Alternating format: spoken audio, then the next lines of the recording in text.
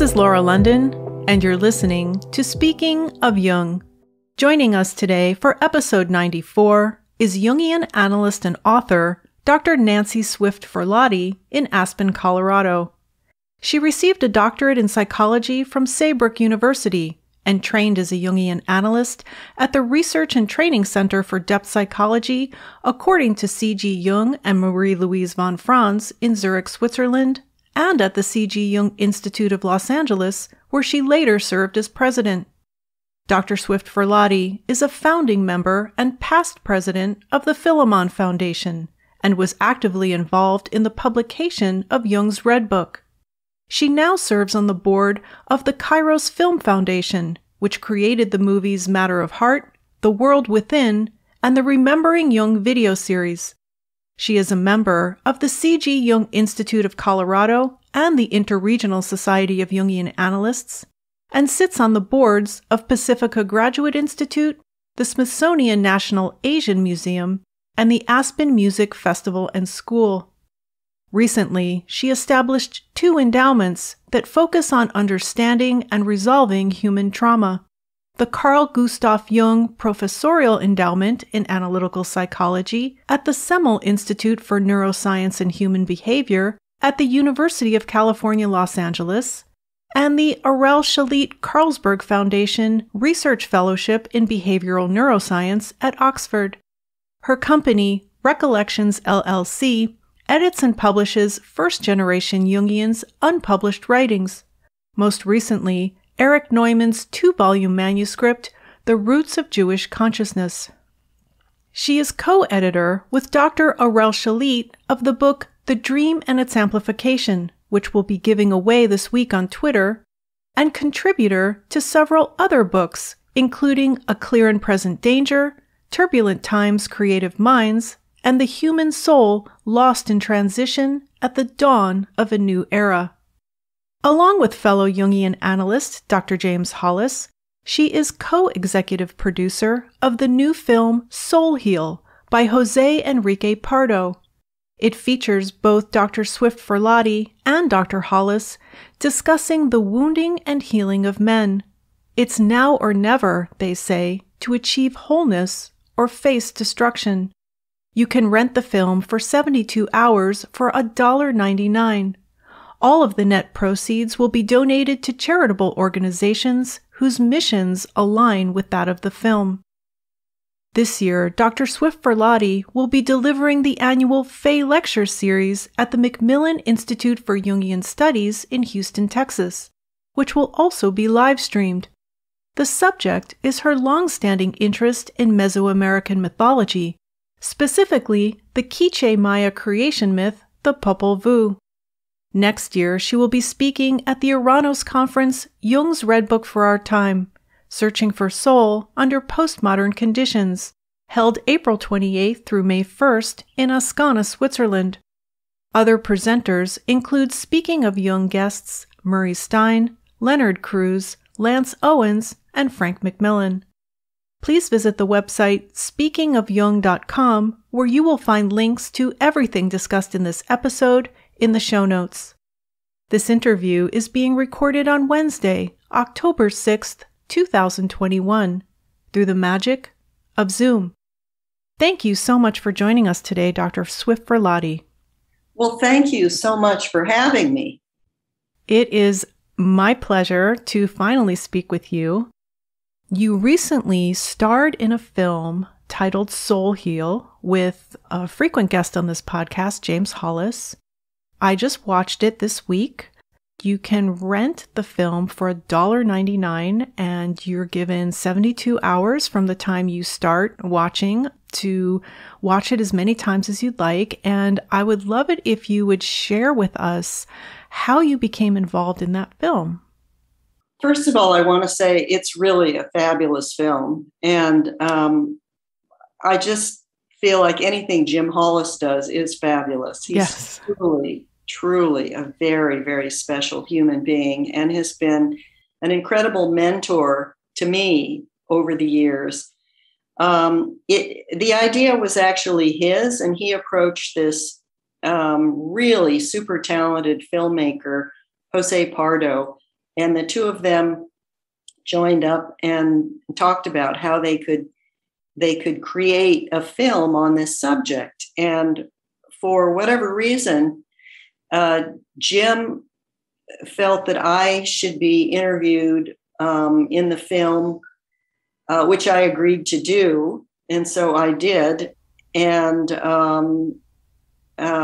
it turned out that it was the two of us being interviewed, with, of course, Jose giving a lot of information, and then doing the animation and all the work on the film, adding the music, and just turning it into a world-class documentary.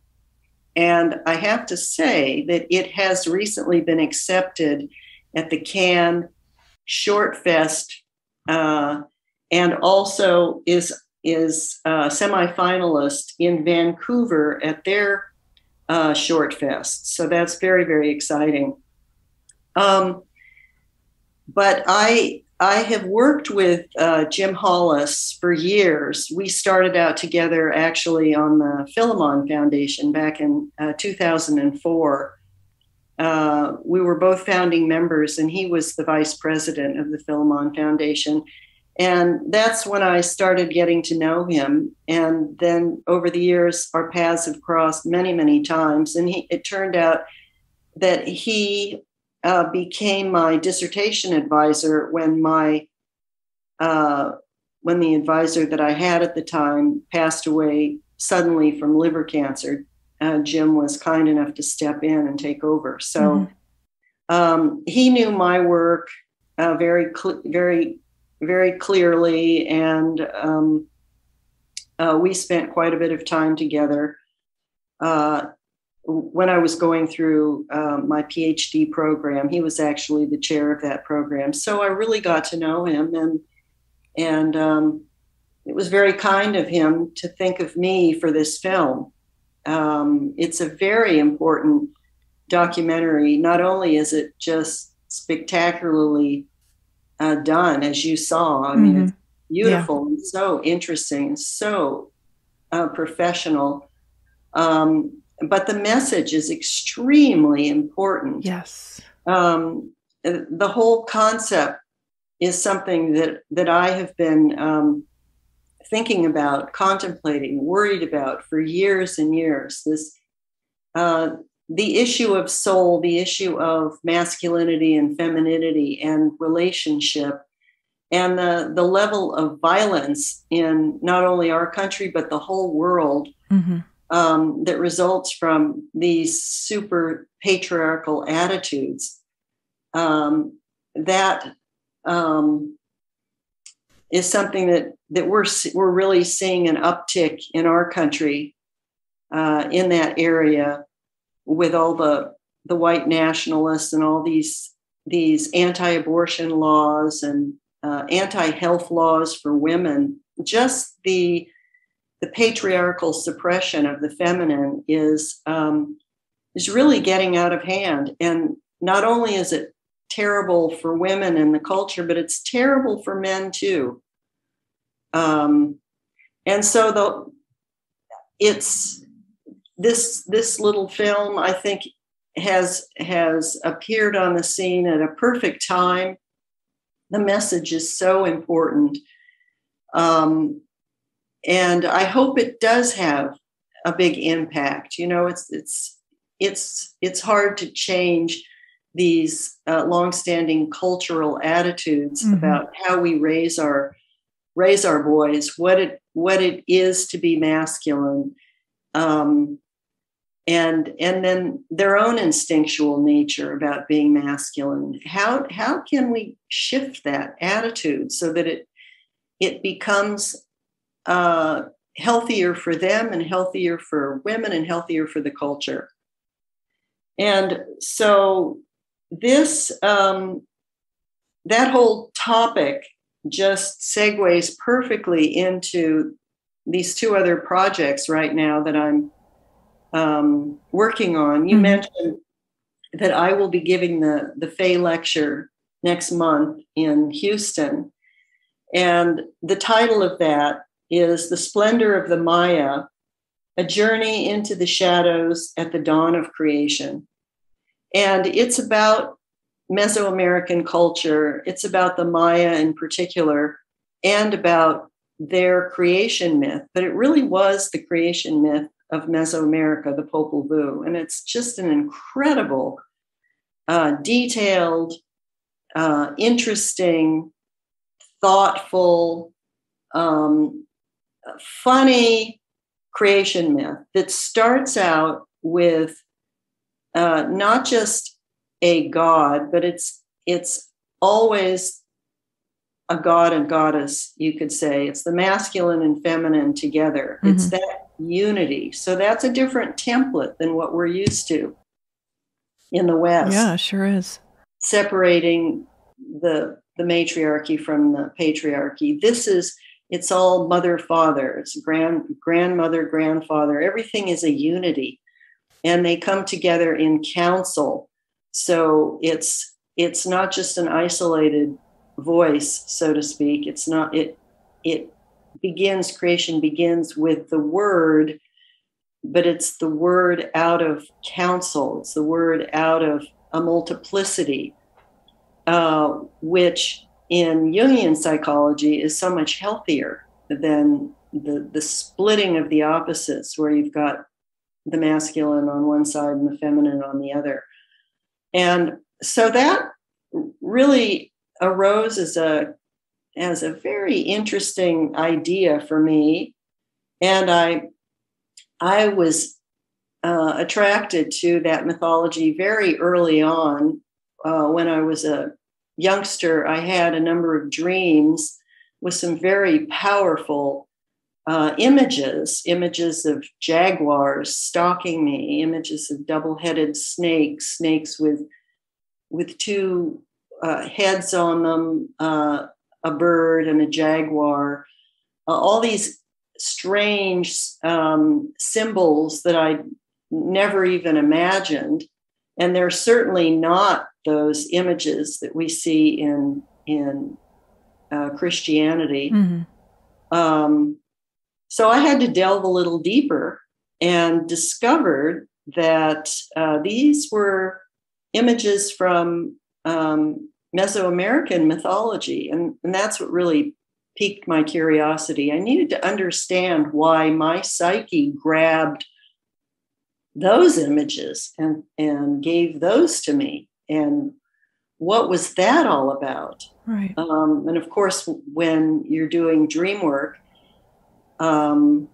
you delve deeper and deeper into the images that the psyche gives you to try to understand what it is specifically about that image that your psyche wants you to know. And so that's exactly what I did. And of course, at that young age, I think some of these dreams are from as far back as 11, 12 years old. Mm-hmm, so I wasn't really doing any dream work then. Right. I was just writing them down, keeping them in the back of my mind, pondering about them over the years. And then I finally was able to place them. But that's what ignited my interest. And the Maya in Mesoamerica had such an incredibly huge civilization. It was so sophisticated with a writing system.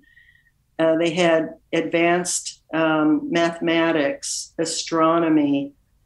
They were deep thinkers. They had a writing system and an alphabet that allowed them to express very sophisticated ideas. And hundreds of thousands of people living down there. For the listeners who are not familiar with the Maya civilization, where exactly were they and during what time period?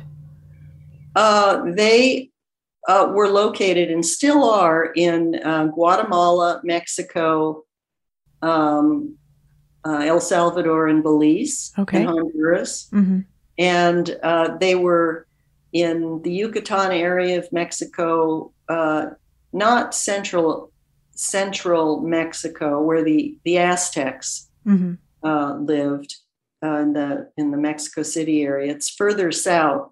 And they were a group of people who lived about the same time as the Olmecs, who were on the coast.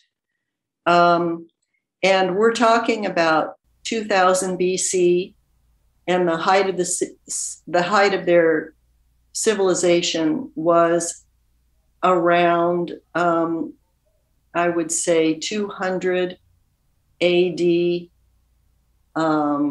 Around that period, their civilization collapsed for the first time around 150 AD, and then it collapsed again 900 AD. So this was long before the Spanish came.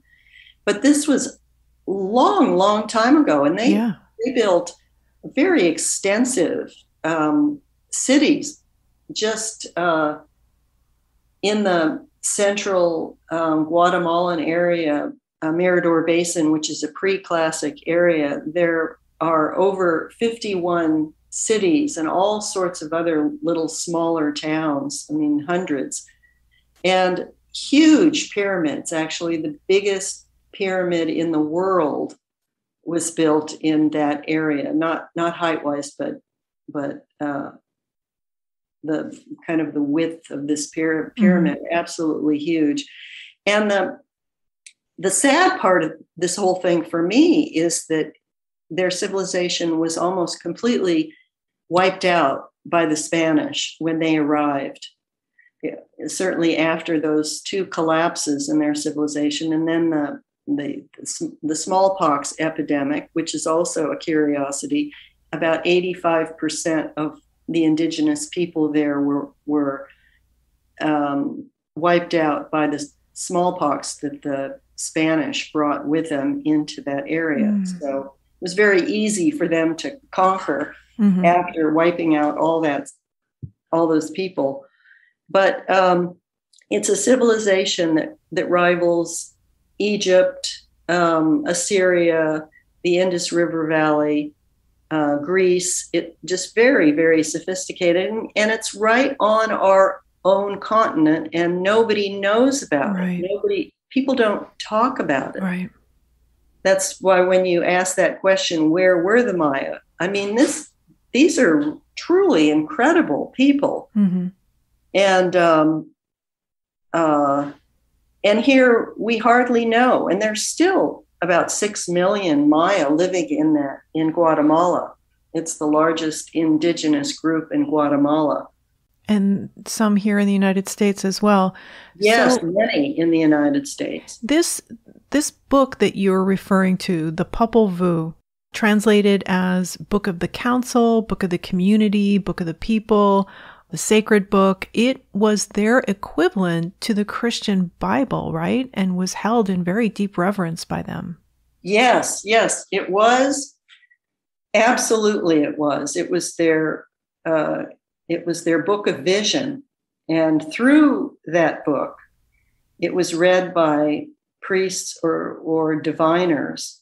They would be able to have clear vision to see all that happened in the past and all that would happen in the future. And yes, it was their Bible.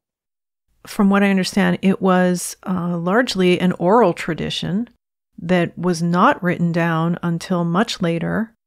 And there is a copy of it that is available online through the Newberry Library here in Chicago. It's a private library that specializes in rare books and manuscripts.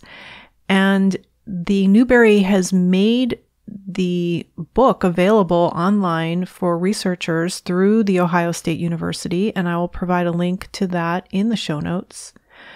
So what can you tell us about your Jungian perspective on the contents of the Popol Vuh?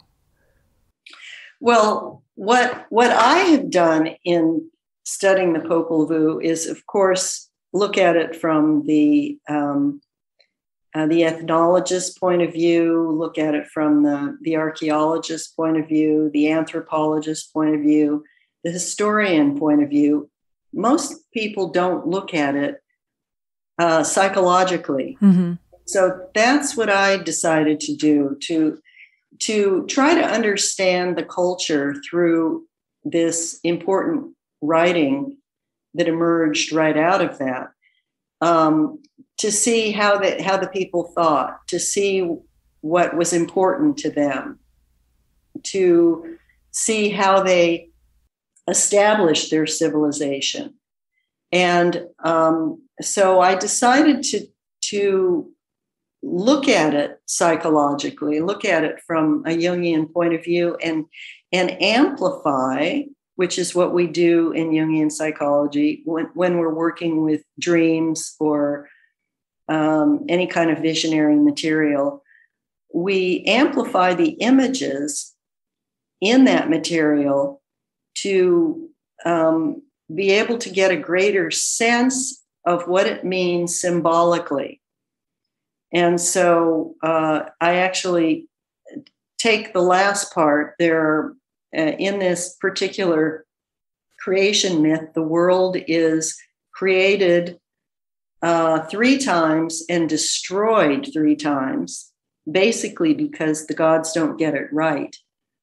And they attempt the first creation, and it's not good enough. The gods are interested in and attempting to create a world where humans think and ponder and respect the gods and make offerings to the god and maintain a relationship with the gods. And so in the first 3 creations, their attempts fail because they first off create all the animals, and the animals don't talk. They just chatter and squawk. And so that's not okay. So then the animals are left on the earth, and they're there to be eaten and reside with the trees and the plants and all of that. And then they try again, and then they create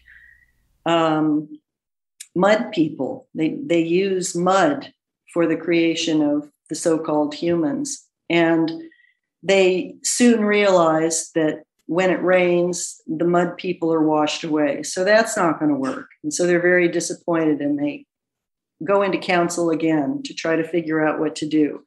And they come up with the idea of creating people out of wood. And they create these wood people, but they also don't have heart. They don't have feeling.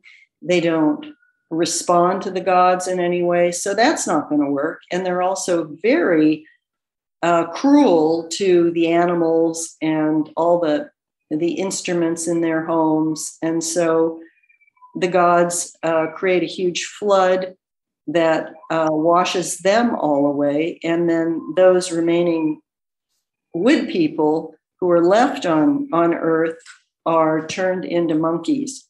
So again, in this particular myth, we've got the flood, just like we have the flood in the Bible. So you have these repeating motifs over and over again, similar motifs throughout mythologies all across the globe.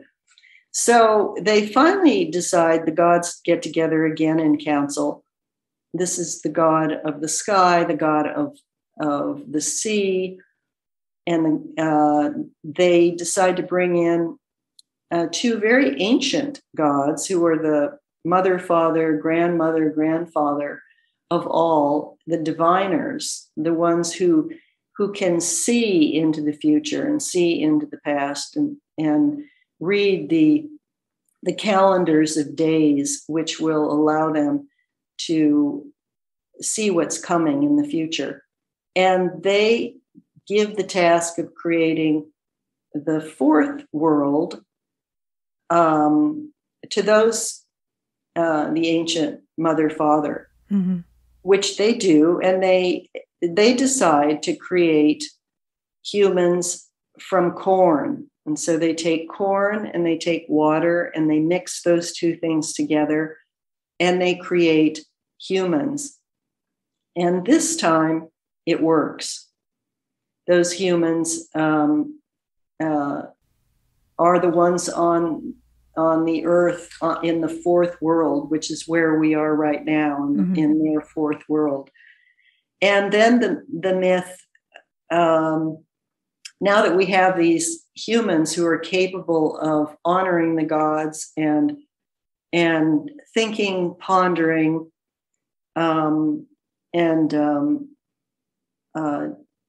living in a respectful way with the gods, in a reciprocal way, then the myth goes into the birth of hero twins, two sets of hero twins. And the essence of their task, which I get into in greater detail and really amplify, that's a very serious hero's journey. Mm-hmm. Their task is to clear away the demons of the underworld before the earth can actually be created, before the sun can dawn. The sun and moon can actually dawn in the sky and begin moving, and the whole cycle of that world will begin. So this is a very interesting aspect of the myth, and it's very Jungian psychological, you could say, because these two, first the father and uncle attempt to clear away the demons in the underworld, but they fail. And then their sons are called to do the same thing by the demons, to enter the underworld, to play in the ball game, which is was a very important part of Mesoamerican culture, the ball game. Mm-hmm. And they play with the gods, and it's a very interesting kind of very creative drama that takes place, and a lot of humor there between the demons. And just to give you an example, the names of the demons are just hysterical. Of course, there's 1 death and 7 death, but there's also gathered blood and flying scab, pus demon, jaundice demon, bone staff and skull staff, sweeping demon and stabbing demon, lord wing and pack strap. And each of these demons will have a very negative effect on the humans on Earth. They'll cause bleeding, they'll cause the humans to die on the road, and all these things that afflict humans are related to these demons. Anyways, who are these demons? Well, this is the shadow and the complexes that we all deal with in our psychological work.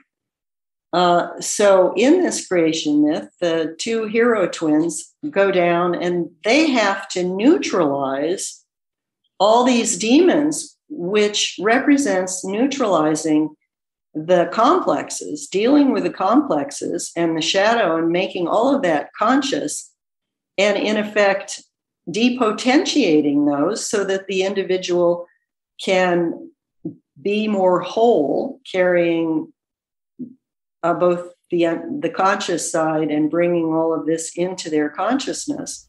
So it adds to their wholeness, but it also allows them to not be overtaken, let's say overtaken on the road by pus demon, which would be a certain complex that a person has. So we're looking at a myth from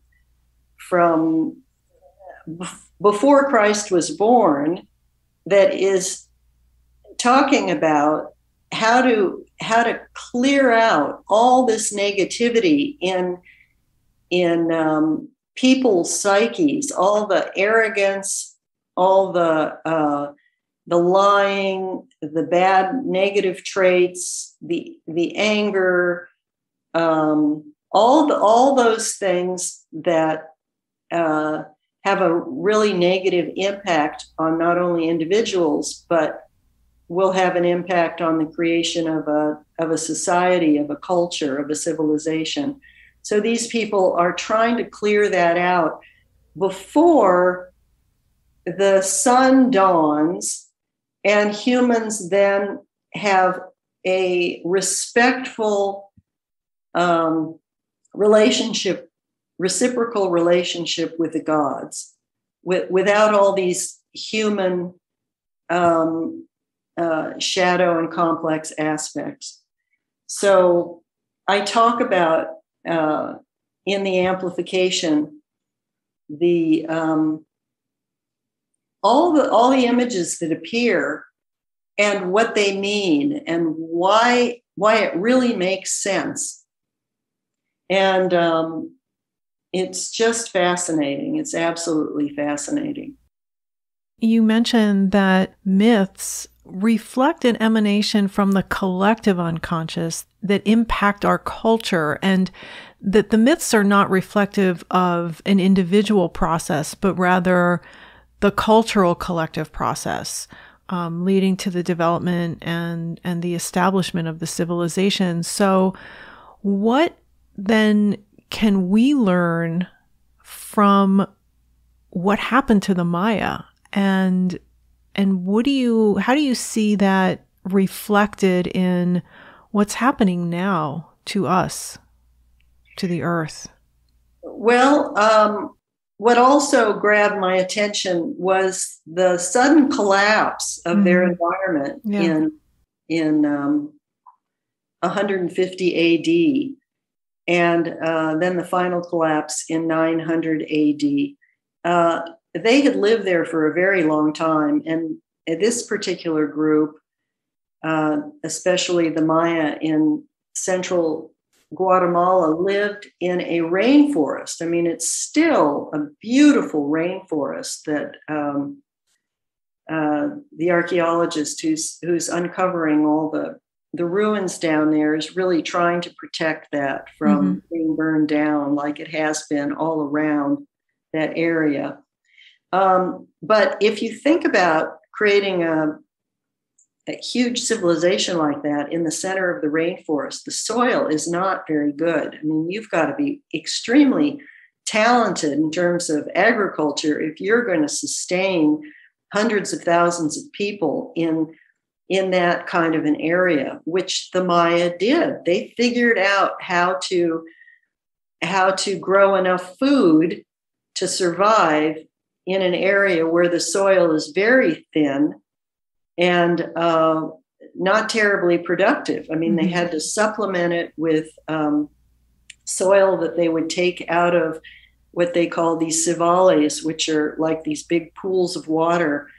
And they managed to do it. And actually, another interesting fact is that the people at that time were about between 5'9" and 6 feet tall. Wow. Which tells you they were really getting a lot of nutrition. And then after the collapse, they lost their height, and they didn't have the nutrition that they had during that pre-classic era. But what we think happened early on was that, which is why it's a good lesson for us. The Maya started building bigger and bigger pyramids and using more and more plaster on their on the outside of their pyramids and on their causeways. They had this huge freeway system that traveled from city to city all over that area, and they covered the causeways with plaster. And towards the beginning, when they started creating these structures, the plaster was just, let's say, an inch thick. And then after quite a number of years, the plaster got to be 15 inches thick on the causeways and on the pyramids. And of course, the pyramids were all painted, and they were very, very impressive. And the archaeologist who works in that area, a guy named Richard Hansen, believes that the reason for the collapse was the increased use of plaster, which required cutting down a lot of the trees in the rainforest and burning the green wood to get the heat hot enough to actually create the plaster from the lime, that there was a lot of runoff from that process, especially if you're depleting trees in the rainforest. You're going to get a lot more runoff, and the soil is going to collapse, become even worse than it ever was normally. And a lot of that runoff ran back into those large pools of water that they depended on for their drinking supply, and also to create the fertile soil. And it created like plaster caps, so that all of the water in the soil was now not available. And so, in effect, what happened was that their desire to build bigger and more impressive structures, for reasons we don't quite understand, but knowing history, it's most likely they were trying to impress themselves and impress other city-states around them. Mm-hmm. We know there was a lot of conflict between varying city-states. There was always fighting going on between one group and another in that area. And they would go to war constantly and try to take prisoners, and then demand tribute from other city-states. So there was this getting kind of a warlike situation, a lot of conflicts. And then at the same time, there were a lot of natural catastrophes. So you have droughts, terrible, terrible droughts. You've got earthquakes. You've got a lot of natural catastrophes. So he thinks that it was really a combination of all those things that made it impossible for the Maya to live in that area any longer. It collapsed right there. And then a lot of the Maya moved further north into Yucatan, Mayapan, Calakmul, those areas, and also further south into the highlands, which is where the Quiche lived later on, and lived at the time when the Popol Vuh was actually written down, mm-hmm. Or copied, I should say. So what we can learn from this, we're going through a huge catastrophe that is worldwide with global climate change. The Maya had basically a global climate change disaster. Okay. And yet it was limited to their area. It was caused by what humans did, and certain thoughtlessness about how to deal with nature. So the balance between humans and nature shifted within that power balance, with all the fighting and everything else that was going on. And that's what humans do. And that's such a tragedy. We never learn from history, from collapses of civilizations and why they occurred, and how now we've gotten to the point where the whole world is participating in a collapse, mm-hmm. in a huge shift. And we don't know whether we're going to be able to survive this or pull the world out of it. There's also the issue of increased infertility because of all the plastics. And so we don't know what's going to happen. We really don't know. Humans tend to be quite short-sighted, and we think about what we want for our world and what we want for our families and our lives in periods of months and years, not periods of decades and hundreds of years and well into the future. So for some reason, it's hard to get our minds around the fact that in 50 years, we may all be starving to death, or there may be some serious catastrophe. Now, what's also interesting about the Maya is that they had this book, the Popol Vuh, and they had their ritual calendars, their divinatory calendars, and they had diviners who were able to look into the future and see what was approaching. Mm-hmm. And so they had the long view, at least the diviners did. But the other side of human instinct to take the short view and focus on power and greed and vanity and all of that seems to have taken precedent. And I think that's where we are. You had mentioned that about the Maya, that their worldview was focused on a healthy relationship with the gods and with nature. So is that how they started out and then eventually that deteriorated? Yes, I would say that that's exactly what happened. Mm-hmm. And that's human nature? I think that's human nature. If you just look at our own country, and our founding fathers here in the United States started out with these wonderful values and ideals. Mm-hmm. And we've really lost that. And of course, there was a lot of one founder not liking the other and conflict and criticism and all of that. You have that, though, when you're in discussion, in council, trying to create something important.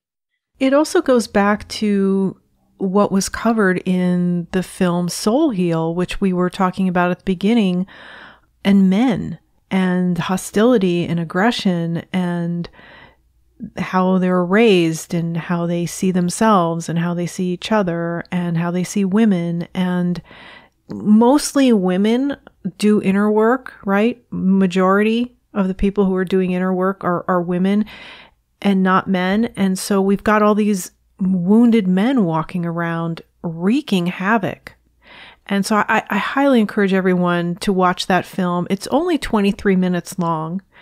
And $1.99. So it's certainly manageable. But hearing you speak about the Maya and the collapse is making me think of the things that you and Dr. Hollis spoke about in Soul Heal. Mm-hmm. That's absolutely right.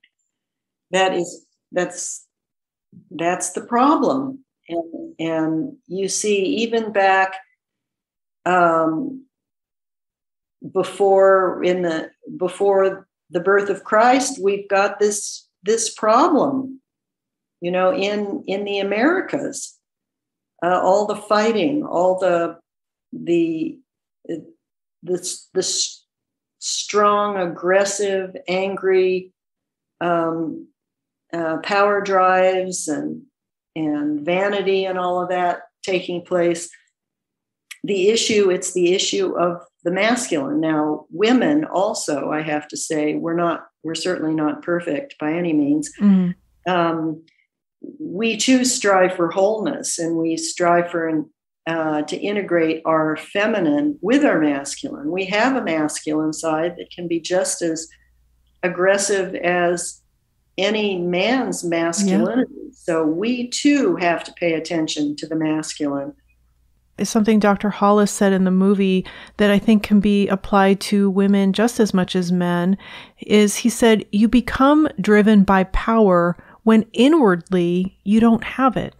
When you feel it inside you, you don't have to keep demonstrating it in the outside world. It's compensatory to that deep sense of interior inadequacy and feeling of being an imposter. That's absolutely true. That is absolutely true. And that's the what we try to heal in Jungian analysis is to return that genuine sense of authority and power to the individual, and also to help that individual connect to what we call the greater self, which would be the equivalent of the Maya connecting to the gods. It's that inner wisdom, the wisdom of the collective unconscious, that soulful piece of ourselves. And when we're connected to that, then the ego takes a back seat to that connection. And power is not the driving issue. There's no sense of feeling weak or insecure, because there's a solid connection to knowing one's place in the world. And that makes all the difference in the world. Yeah. And so the Maya started out with the right values and the right relationship, the relationship between spirit and nature. But somehow that gets lost along the way. And I think right now, so many people are lost. They have not held spirit and nature together through their soul. And that's the problem. You know, the other project that I'm dealing with, which I mentioned to you, was a real concern for these Afghan women. I've been involved with this Asian University for Women for years, and the head of that school managed to evacuate 148 of the students and alumni from Afghanistan the day before it all shut down. Now, if you look at what's going on in that country, you've got the Taliban taking over. That is a raging example of extreme power, and specifically power against the feminine. I mean, they really are striving to completely remove all sense of power and control from women. I mean, it's just a tragic situation. And I'm so happy that at least these women have been able to be evacuated, and they were evacuated to an army base in Michigan, and they're waiting for their green cards, and then they're being placed in colleges and universities across the country.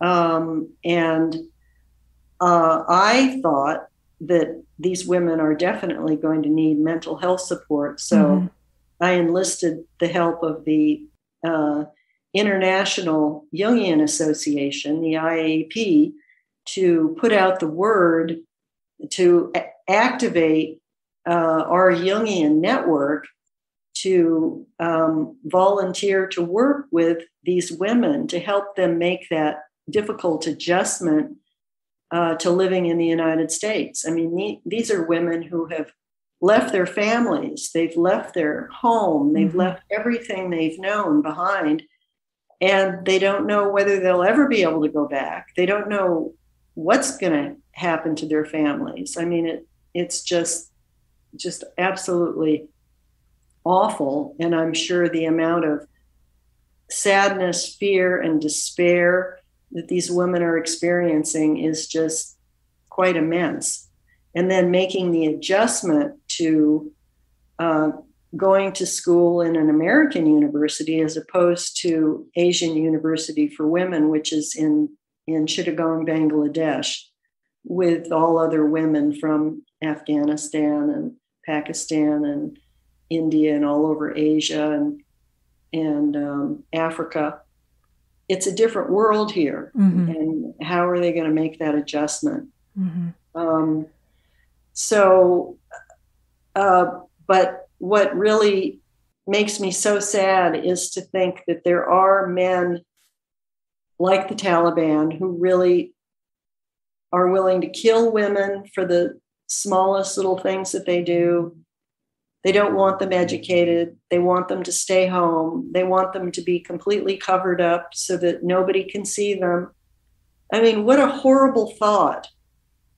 It's just unspeakable that there are men who feel so threatened by women that they have to do this to them, kind of collectively. And it reminds me of something you said in Soul Heal. You were talking about the projection of evil and how it all gets put on the feminine.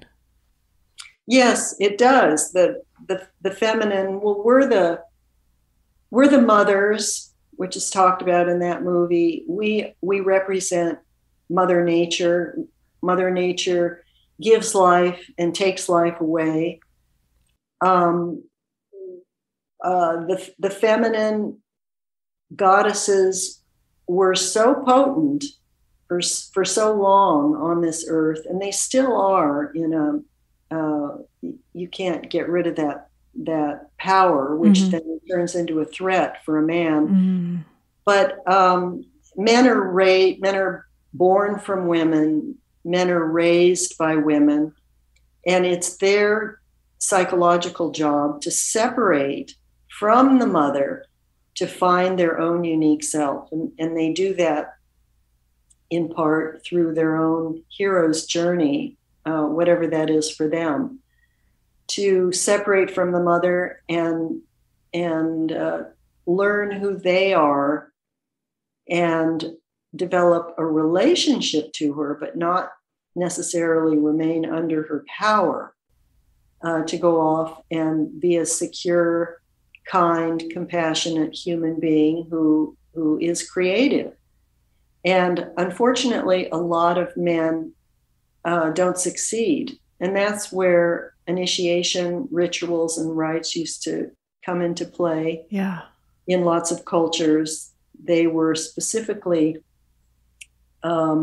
formulated to help the man take that step outside of the world of the mothers into the world of the fathers to become who they are, which is men.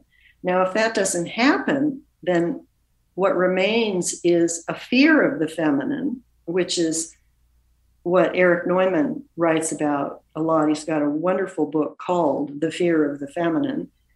And men remain fearful that their mothers, so to speak, the feminine, has the power, holds on to the power, and they don't have it. Mm-hmm. And they could be harmed by the power that the so-called mothers maintain over them. So as you mentioned earlier, a sense of inferiority, a sense of lack of their own authority or power causes a real disconnect there between the masculine and the feminine, where the feminine, then they project all this fear and dislike and hatred onto the feminine, because they're afraid that the so-called mothers are going to come back and completely diminish them.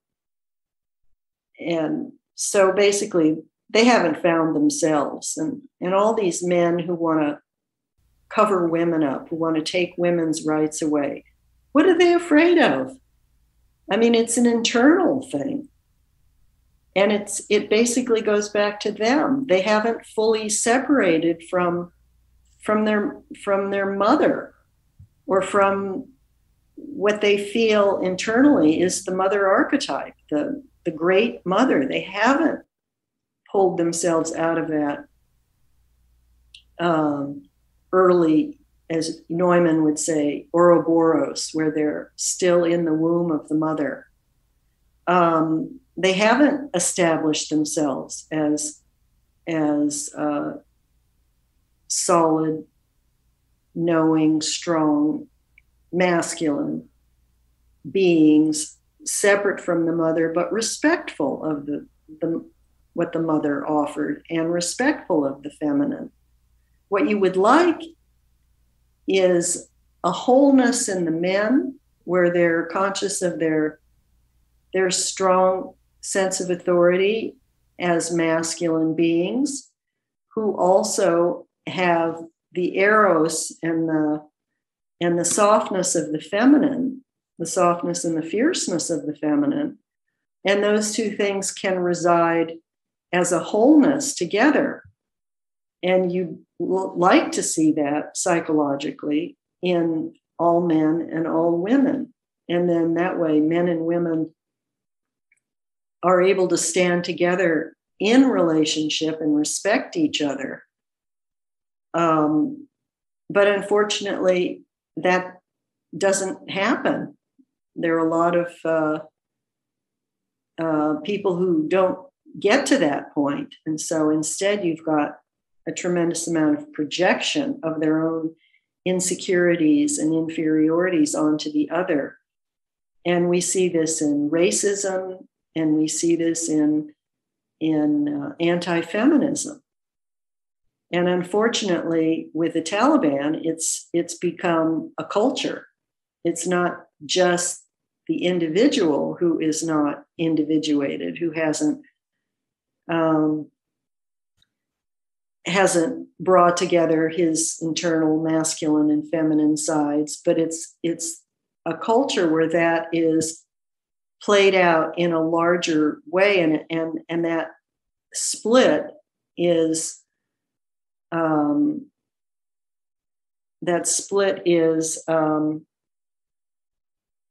deeply established in the way they live their lives and the way they see the world as a necessity for them, which is really unfortunate. I mean, that is taking the splitting of the psyche into the most dangerous and toxic place when it becomes cultural like that.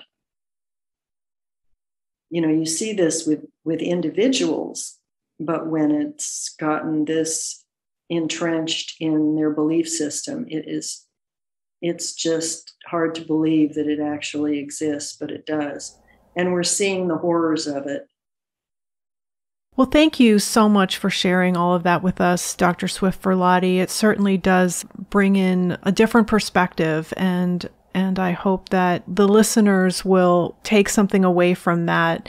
And before we wrap up here today, I would like to again mention this year's annual Fey Lecture Series, which you will be delivering on November 12th, 13th, and 14th. That is a Friday, Saturday, and Sunday. It is in person at the Jung Center in Houston, Texas, but it will also be live streamed. And there are 2 separate links. You can find them in the show notes for this episode 94. Again, the title is The Splendor of the Maya, A Journey into the Shadows at the Dawn of Creation. I just want to say, the segue from talking about the Taliban to jumping back to the Maya, we have so much to learn. We really, I think, have lost our connection between spirit and nature. And we need to find that again. And this Maya material for me is a really important reminder of how important that is. Our relationship to the gods, so to speak, our relationship to Psyche, our relationship to Mother Nature. And so I hope you join me and we can have interesting discussions about this. But ultimately, I hope we save our planet, this beautiful planet. I don't want to go to Mars. I don't want to go to... No, I don't either. I want to stay right here. Yep. And and save this planet for my grandchildren and my great-grandchildren. And remember the importance of Mother Nature. Please visit the website Speaking of Jung, that's JUNG.com, for more information on everything that was discussed in this episode. There you will also find all of the previous episodes of this podcast, which are available to stream or to download for free. This episode is also available on Apple and Google Podcasts, Spotify, and Amazon Music. And it will be available later in the week on our YouTube channel, Jungian Laura. You can also listen to this podcast on your Amazon Echo device, simply by saying, "Alexa, play Speaking of Jung on Apple Podcasts." Just be sure to pronounce Jung with a hard J. Links to Amazon's new Echo devices can be found in the show notes. So with special thanks to Frank McMillan, this is Laura London, and you've been listening to Speaking of Jung.